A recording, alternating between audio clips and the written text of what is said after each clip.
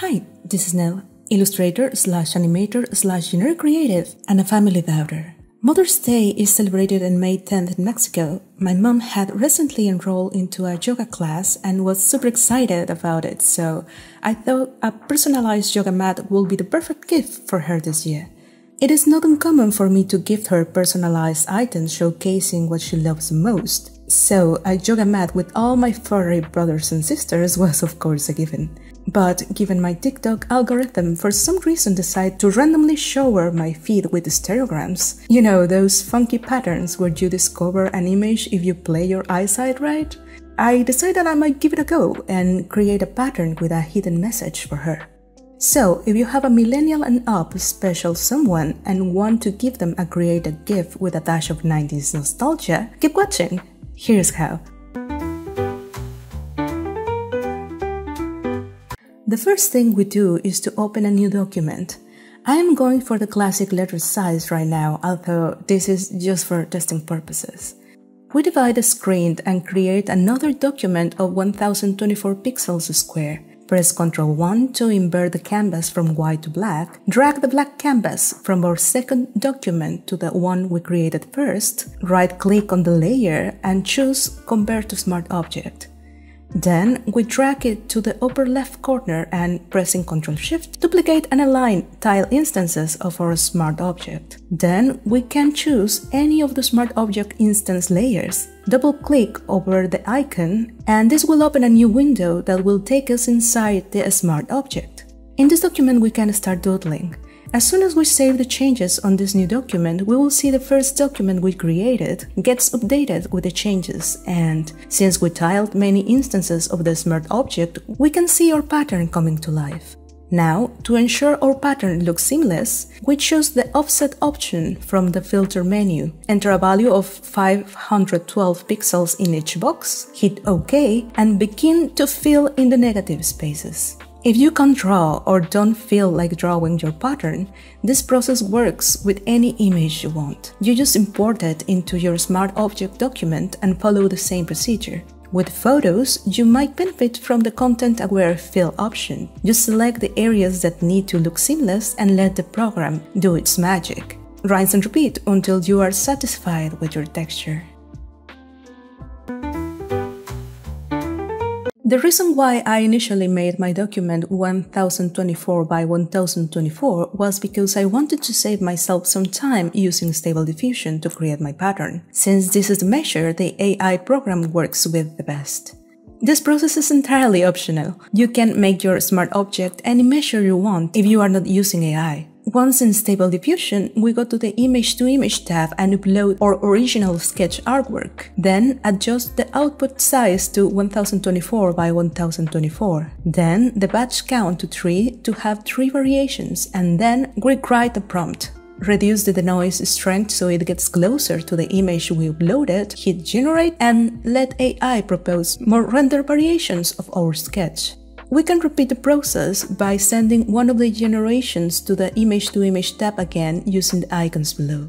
Now, this is used for the backdrop. As I mentioned earlier, the idea is to capture my mother's pets, which are unique and peculiar, each in their own way. AI can't really help me with that. Or it can, but it will need super specific guidelines that it will make it way more time-consuming than just straight up painting them myself, so that's what I did, trying to capture the quirkiness of each pet.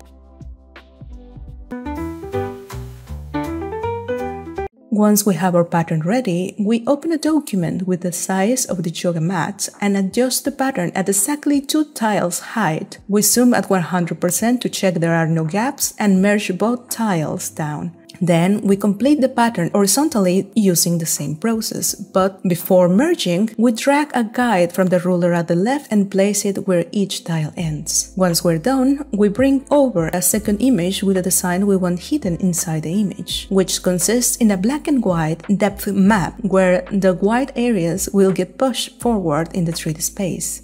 Once we are happy with the arrangement, we save this depth map on a new document and collapse the layers. Then open the previous document. In a way, we have both documents open, the one with just the depth map and the one with just the pattern. We move to the file with the depth map and create a new layer where we will cover with a blank canvas all the tile sections except the first. We save the document changes, then we move to the document with the pattern, duplicate the layer and choose Displace from the filter menu under Distort. I put a value of 15 pixels, but you can experiment to see which one looks the best. Then hit OK and choose the Photoshop file with the depth map we have opened in the other window. Click Open, and once we notice our document displaces slightly, we select the first tile and press Ctrl J to create a new layer with just this tile in. Then duplicate this tile until it covers the whole document, and once done, we merge all the new tiles down. Then we come back to our depth map document and cover all the tiles except the second one. Save the changes and get back to a pattern document. Displace the image we recently merged like we did before. Once done, select the second tile, Ctrl J to create a new layer with just this tile. Duplicate said layer and cover all document to the right, then merge them all. Then rinse and repeat. We come back to the depth map document to cover it all except the third tile, then back to our pattern, displace, new layer with the third tile, duplicate it to cover all the right side, merge down, back to our depth map, uncover just the fourth tile, and so on, and so on. You might notice in the video that the more we advance on the tiles, the more I uncover them slightly offset towards the left. That's because the 3D image is coming with weird gaps between tiles if I just follow the divisions exactly as they are. No idea why. Something to do with the displacement, I assume, but I tried this fix intuitively and it worked. They are not exactly offset at 15 pixels. I kind of just eyeball it, so apologies if I don't know why it works, but well, it does. If you know why, let me know in the comments. So yeah, once the pattern is complete, it is time to choose a print-on-demand service. I had prepared a walkthrough on how to do it in Society 6, which was the print-on-demand service platform I have been with for the last 9 years, and had worked wonderfully every time. Except this time was not the case. So, my yoga mat file was ready and uploaded into Society 6. When the time to pay arrived, Stripe kept rejecting my payment even after I tried with 2 different cards from 2 different banks. So I gave up and purchased from Sassel instead. No, I don't know if it was because of the massive file I uploaded and ended up not purchasing with them, but 2 days later I received 2 emails from Society 6, the first stating I had a copyright strike, and the second stating that my account was suspended from the service. After 9 years of loyalty, they dropped me just like that. No warning, no call-out email asking me to dispute the claim or anything, or what seemed a copyright strike that was oddly timed and equally oddly allocated. My artistic touchy-feely side felt betrayed, especially because Society 6 was largely dropped by artists when Society 6 introduced their paid tiers plan, and unlike most of them, I did choose to subscribe. But then my rational side kicked in and made me realize this actually ended up playing in my favor.